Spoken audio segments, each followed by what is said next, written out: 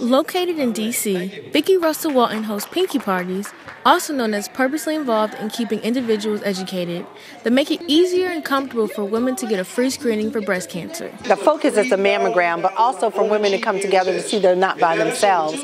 So while you're here, we're going to celebrate you with a party. Pinky Parties provide childcare, games, prizes, food, have vendors present that do genetic testing, and beauty. One specific vendor provided information on the BRCA gene, which is where the mutation occurs that causes breast cancer and ovarian cancer. 7 out of 10 of those women will develop breast cancer.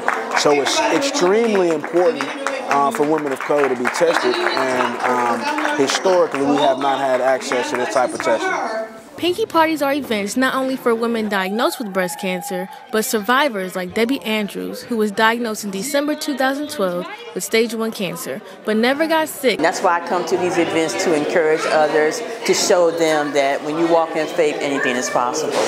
Pinky Parties create a casual atmosphere for women to get their first or annual screening just by going upstairs. It was really helpful.